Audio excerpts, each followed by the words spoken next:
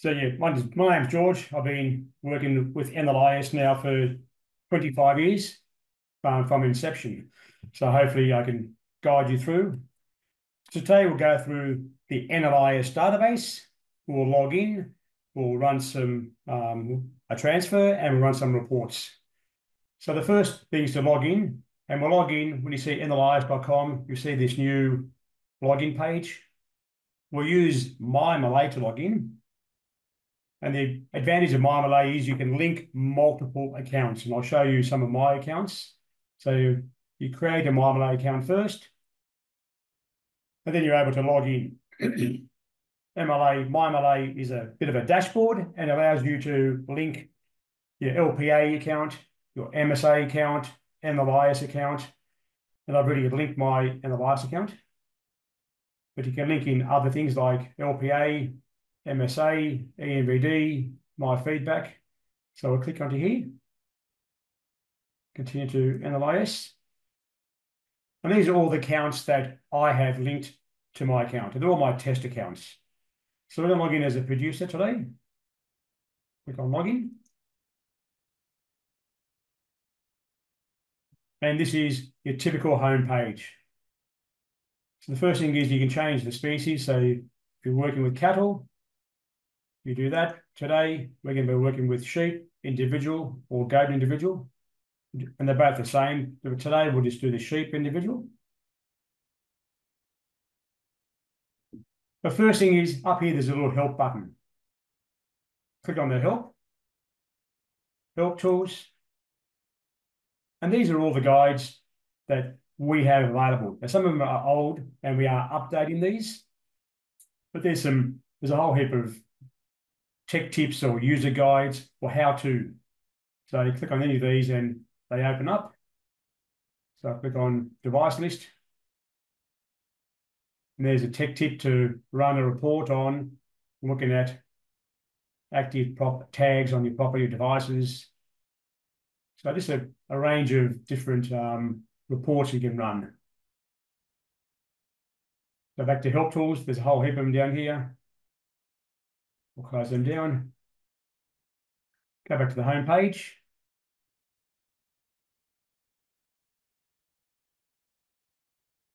And the first thing I do, and for this purpose in particular, I'll just hide the header, which gets rid of this big blue heading. So click on hide header. This gives us more real estate to play with. This change button is where you can click on change and update your details, typically your email address. So you may want to go back and change your email address or update it. Go back home. So just be mindful that we need to communicate with you quite often, and the best way to do it is by email. Quickest, cheapest, easiest way to do it. And when you use the database, every time you hit any interaction, it will send you an email confirming what you've done. So keep your emails up to date. So what are we going to do today? Well, we're going to go through and do a transfer. So we go, I want to, and there's a few options. There's the livestock moved off my property, sheep and goats, which is what we're going to do, or on my property. So this is what we're going to do. As both Cherie and Elizabeth said, it's the responsibility of the person receiving the livestock to do the transfer. And one of the last things that Elizabeth mentioned was if the agent does it or says that they're going to do it, make sure they give you a receipt number called an upload ID, which I'll show you in a minute. So today we're going to move some sheep onto my property. So click on this one. Click go. And those SA camelids are llamas and alpacas, South American camelids. So they're also in the database. So we're going to type in the details, usually the easiest way to do it. And there's 6 fields, very simple. In this field here, you type up or copy and paste, like I've just done. I've just copied and pasted in a list of tags. And you notice that I've used the visual tag number on 1, 2, 3, 4, 5. And then I've used the RFID different tags, 1, 2, 3, 4, 5. So there's 10 tags all up. And you can just use one or the other. You can just use the RFID if you have a scanner. If you've only got a few and you want to eyeball the tag, you can write the tag numbers down. A lot of times people who do that make a mistake, if there's lots of numbers. So just be careful. Take a photo with your camera, with your phone, and then you can transcribe a number. But here you can enter in the tag number. From a reader, copy and paste is the easiest way. Where are they going to? They go to my property QDZZ. These are my test picks, and they're my Queensland test picks. That's where they're moving to. They're coming from QBZZ. But they're my two properties. I think the last thing Elizabeth did mention was enter in the NVD waybill. So we're entering in the waybill number. They're moving today. And I noticed a few people ask questions in the Q&A. There's 12 head. I know there's only 10 tags, but there's 12 head. 2 of the sheep I purchased when I moved on to my property didn't have electronic tags because they were born last year. They're born before the mandatory date. So this gives us two things. It gives us the individual 10. So we had 10 tag numbers, device numbers, and there were 12 head all up. You continue. It always gives you a confirmation page. Is this what you want to do? I'm going to move them to this property, from this property, with this waybill number. The total head's 12. There's the numbers. We hit send. And this is live on the live database. It gives us the upload IDs. Gives us 2 upload IDs in this case because we're doing the individual movement of 10 devices and the mob-based movement of 12 devices. So both are done. An email is sent to this email address. This is when the database is processed, you get an email. Now, while in this page, you click on View My Transaction History. This is going to show us all the things I've done on the system in this date range. So today, and these are the 2 tag upload IDs that I just did. So we see there's an error and there's a warning. And this is every time you do it, it either comes complete, which means there was no issue whatsoever, or there was error and a warning. Here we have an error and a warning. We click on the error and it says this device is already registered to the PIC you are transferring to. I had this tag number in there twice as a test, so you can see what I was talking about. It's in there twice. It's saying I can't move this to QDZZ 3333 because you previously moved it. And we'll click on the warning. And it tells us an identical movement already exists. So I've already done a movement with 12 head from this PIC to this PIC. So it's not a problem. It's simply saying you've done it. And you may move 12 on. You may have a little truck that can only fit 12 animals on. So it does it a few times. You're using the same NVD, which is that 5555 4444. So simply saying we've done it, but we've noticed that you've done the same thing before. So we let the transfer go through and sends out a warning. So the major difference between an error and a warning is an error, we cannot do it. And in this case, because the animal was already transferred.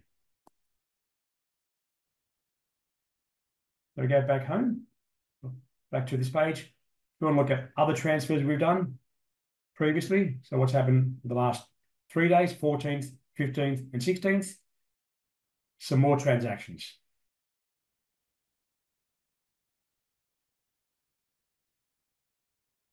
We'll go back to the beginning of the month. So there are all the transactions. And the transactions are either an upload of new data or simply asking queries like these are. So that's a very simple way to enact a transfer. And remembering, it's mandatory for the receiver to do it.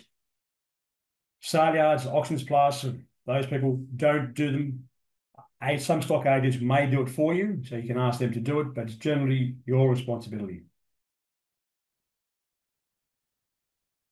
Then the next part is some reports, and from this home page, there's notify the database of, and these are transactions. And a transaction is where you're changing data.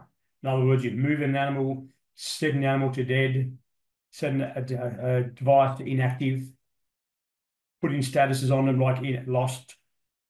So these are actions, and down here is a list of the different reports. Search the pick register is one of the most popular run reports. Click on this one. If you know a property, and we'll use the ones I've been using.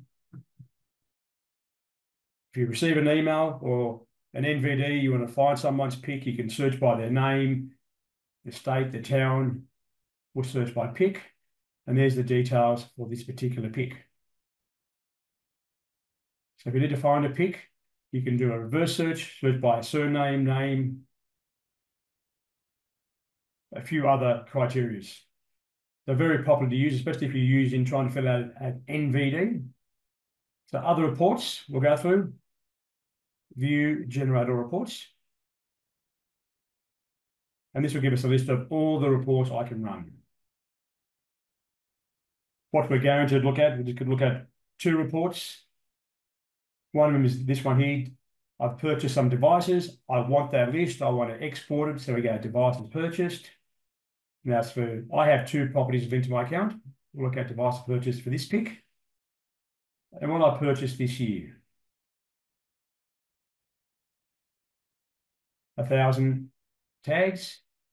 Gives me the species. These are sheep. And these are sortable. All these headings are sortable. The pick, RFID, NLIS ID.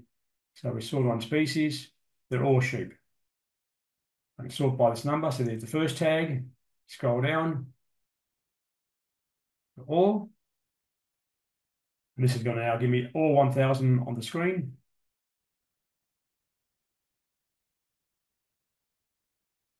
And if I want the RFID and the NLIS number, you just do export. And you use the RFID and NLIS ID.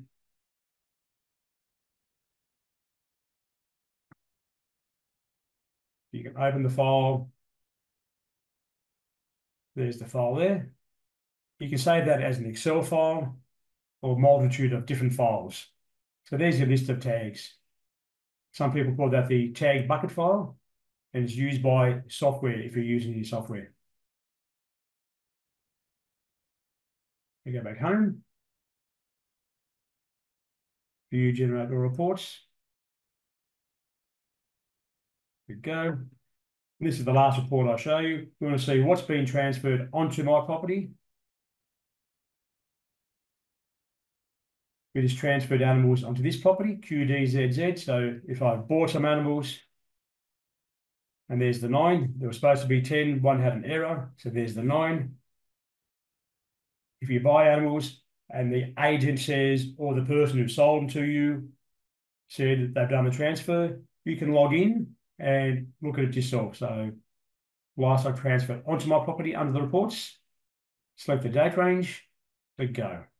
And there's a list of your animals transferred onto your pick. So I've just gone back to the start of the year, 21 animals. So that's, in a nutshell, how you do transfers. We go back to the home page. If you want to do goats, exactly the same thing. Goat individual. You want to transfer onto my property, it's the same process. So for the goat, the sheep, identical process. The reports are identical.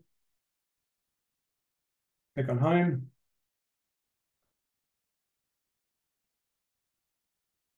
And like I said, go to the help tools.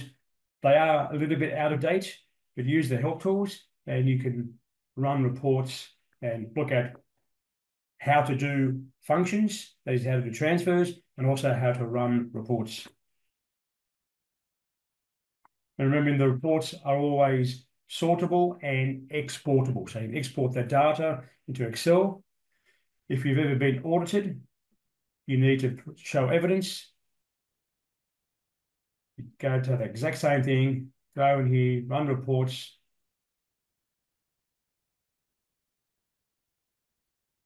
You want to see what's moved onto your property, and you simply show evidence by saying, you asked me to do the last transfer of those 9 head. There they are there. So you can give them evidence that they are on your pick.